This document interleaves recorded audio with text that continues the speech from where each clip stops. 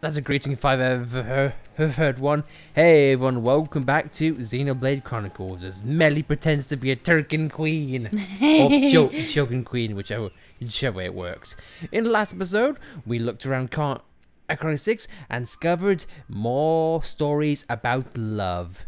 In this episode, we are going to be surrounding ourselves with the elegant Empress herself, Melia, and with her cohort, Shulk Boy and Riki Pon. But anyway, starting off, we skipped over this, but I don't think Melia deserves anything less than a hot spring in a cold, cold mountain.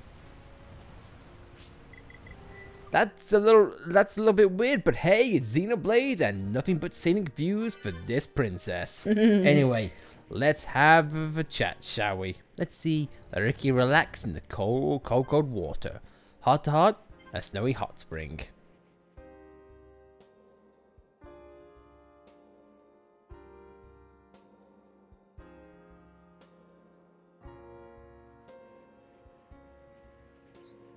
Riki, got a second?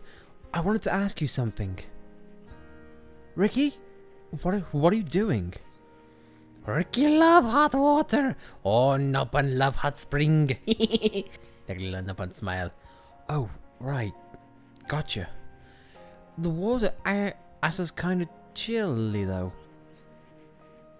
Not too hot, not too cold. My mistake. I thought it just looked cold. Riki, look across snowy hills and enjoy hot water. It's perfect, Shulk. I don't really see the appeal, but if you like it, that's cool. Shulk, jump in water too. You want me to join you in there? Otherwise, Shulk never know how good hot spring is. I guess you're right. Do not worry, Shulk. Shulk will like water same as Riki. Oh crap! The guy's blown him away. Time for me to make a run for it. Sorry, Riki. Everyone, make a run for it. And Riki's dead. And all we have left is a Riki ghost. A hot and cold Riki ghost, but a Riki ghost nonetheless. Riki's nose not stop running. That can't be good for you, Riki. Better get out while you can. If Riki leave hot spring now, or Riki too cold. Stop acting like a kid, Riki. Riki not child. Riki 40 years old this year. Shulk just a little pawn. Sorry, Riki. But Shulk right. Riki sometimes act like little pawn. Oh no.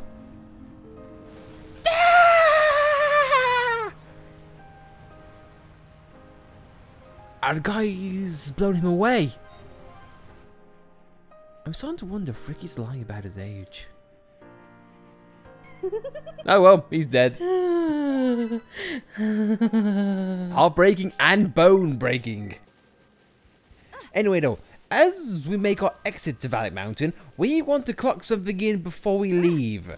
That being the first, well, one of the first initial side quests that we ever got.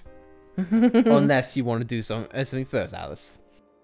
There is a location here in Valak Mountain that I would want to clock in, but there is also a side quest, but I was heading for that way, but I was going the wrong way.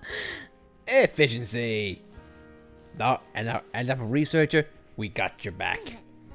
Nice work. Took you long enough. Now this mountain a bit safer, even though we killed, Antals and children. We killed the bosses. So this is kind of a downgrade.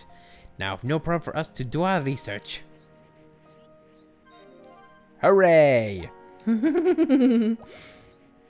Here, this thank you present from us. And by us, I mean me. He gives a spike defense, shield defense, and paralysis defense. All not bad. All that's going to waste. We shall amend this going forward, but just so you know, it's right there. And 2 up for Valak Mountain, or Upper Bionis. Hello, It's you again. You know why we need help this time? I wonder why. Why, you don't know? Nah, never mind. We want you to help with our research. Go to a place with good view and tell us what you think. It's too dangerous for Noppa to go to high place with wind and snow. There are two places we want you to go to. Befauga Pedestal and Canna Peak. Just investigate view from there. Then come back and tell us what we're like. How about it? Do we have a choice? No. And we get a Chill Defense 5, so that is useful in these climates, but hey ho. I think I might want to do that one, considering how I want to show how you get to Canna Peak. Let us do that right now. It's almost like we have this plan down to a science. And totally not blind luck. Totally not that. But here we are at the first peak, which we have already clocked in, and I've said beforehand, but I'll say it again. This in HD. Yeah. God, I cannot wait. What a beautiful sight. Mm-hmm.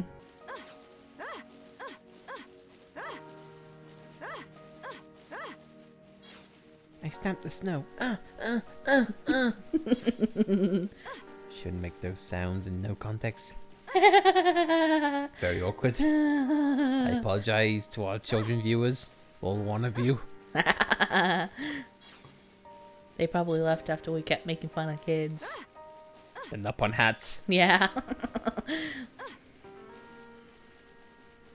Good. Now, if we were to just look on the map briefly. Normally when we've seen examples of this, i.e. the boy on a sled with little nubs of land going absolutely nowhere, this is the exception. If you follow this line, which is a very perilous, you'll see that this is the place that we need to go to. Thankfully, there aren't any enemies blocking your way or risking hitting you off. This is simply all down to you and your coordination of skills, and Xenoblade being a platformer, that's a challenge in of itself. But if we have a look around, not that we can see much from this angle, as it definitely covers a great deal. Personally, I prefer the view from the pedestal, but that is my personal preference. I actually prefer the view from up here. You do? Well, actually, I guess I can understand that as well. Because the pedestal has archway blocking the way. I can see that, and you get a much better view of Osei Tower, I will admit. So you know what? I changed my mind. I agree. It's been a while since I've been up here. And again, that's one of the beauty about second, third, fourth, fifth, 100th playthroughs of this game. You always come back to realise that things are different from what you thought they were. And you can learn to appreciate things a lot more than what you used to. Or you could just learn to hate other things. Like, for example, Shulk's AI. Hate. Yeah. At least they're following a single line. At least the AI is able to coordinate itself that way. Good for you, Shulk boy. You learn how to walk. You can't fight for crap, but still. You went. You still alive? Which place had best view? We need to know. Important for next study. Interesting. Well, or not on going to die. So is that what you really think? Okay, good opinion sample. We really are grateful for your help. In case you're wondering, this your choice, it doesn't matter whatsoever. It's just a personal preference that you wish to make.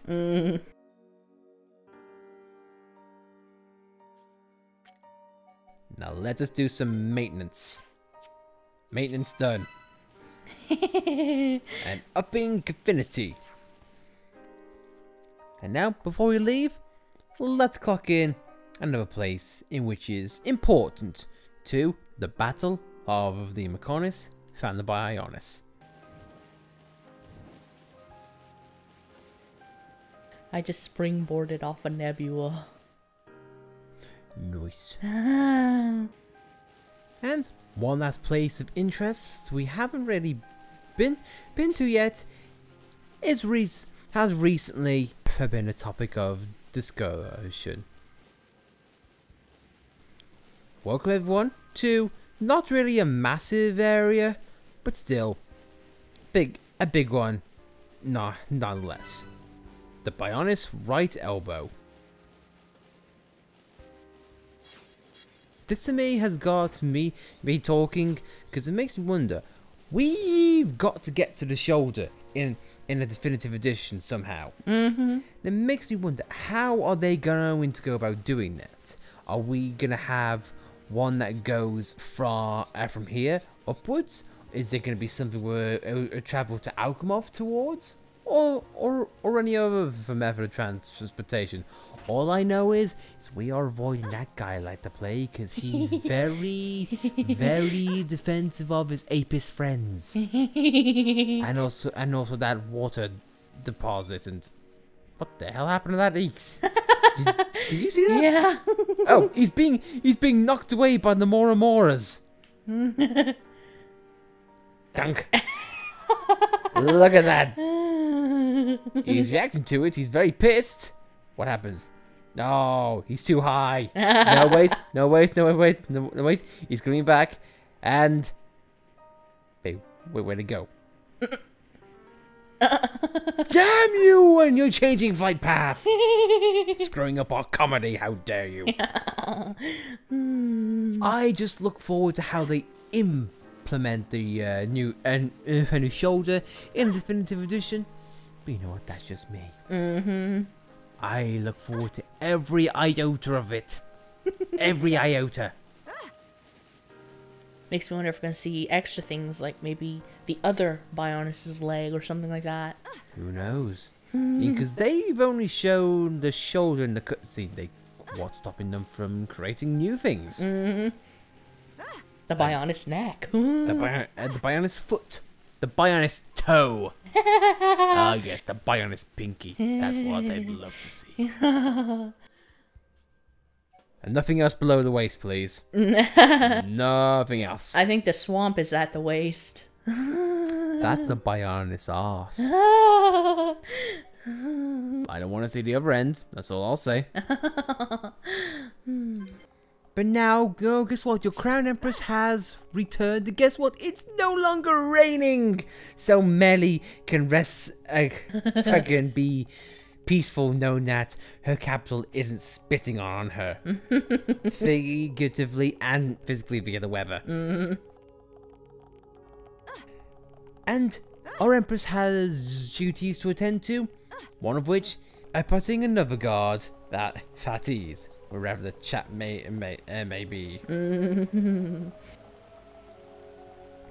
Because the Hodes have been killed, so we need to tell him the job has been done and the killing has been made. But before we go back to, I guess I could say now, our throne room. So as we can tell Callian to move, because we are doing a-okay. Unless he's not actually here, in which case, oh god, that's awkward. Nope, that random guard on the left is king somehow. But I'm not going to chastise on who appointed who. All I know is we are Empress now, and I decree that we talk to the man named Shulk. Don't question it. So close, yet so far. Please ignore the naked man in the royal court. I would have never guessed you were a princess, Melia. Look at my abs. I'm sorry I hid it from you. I was waiting for the right time to tell you, but it never came. I should have figured it out from the way you dress. I dress differently to other girls.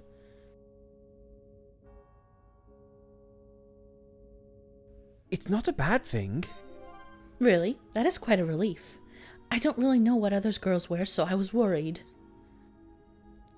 Clothes really aren't that important, as you can see by me. I like you just the way you are. You could be a princess, a pauper, or even a crazy alien world. If you were Popper, you can get me a cup, and I'd love that.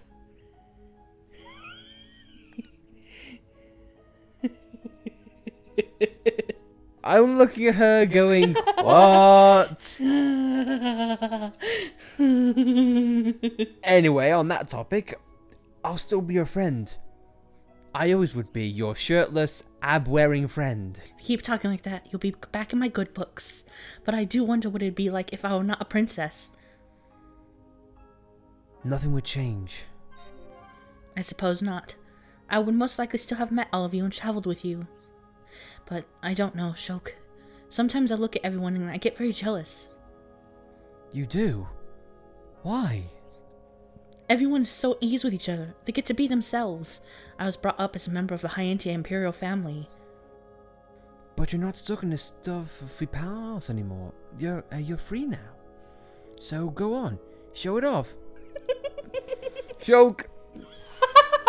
Shulk. Think about where you are and who you're talking to, and guards pointing their pointy sticks at you. Yeah, go on, show it off. Do something really crazy. Strip. I'm just gonna say it outright. Internet, you are welcome. It'll be our secret. Shulk, that's not helping. You mean right now in front of you? No, I'm too embarrassed. I can't. Please don't make me Shulk. You don't have to. It's fine. You'll do it later. But give us a vote. Vote for what? I shall take your advice into consideration, and maybe one day you will see me do something crazy. Shulk, figure what you're asking. Okay, yes, I know. We kind of forced it upon it, making Shulk look at that, but you get my point. Clothes or no clothes? What Shulk was asking, like, Melia, take off your clothes. Do it. In front of me. It's alright.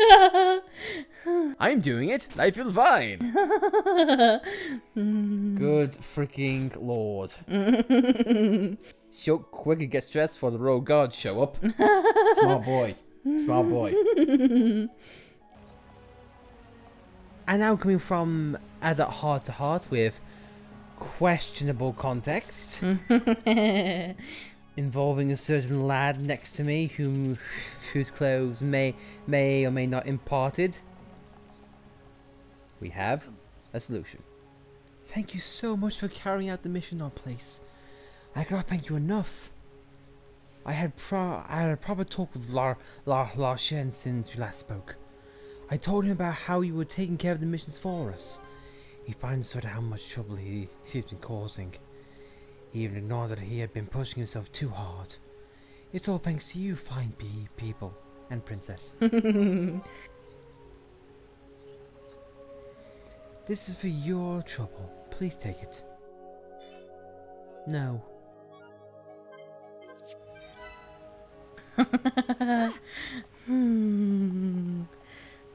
We took care of the guards while they were in pain, while we were getting chatted up, shall we say, by a certain boy with a certain sword. No, not that one.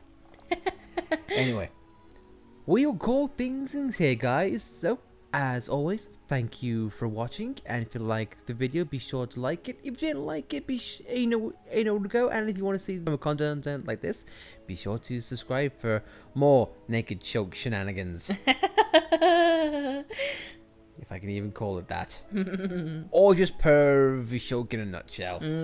Anyway, Dunban and Fiora will give him a good slap after this. Yeah. If Fiora finds out. See you next time, guys.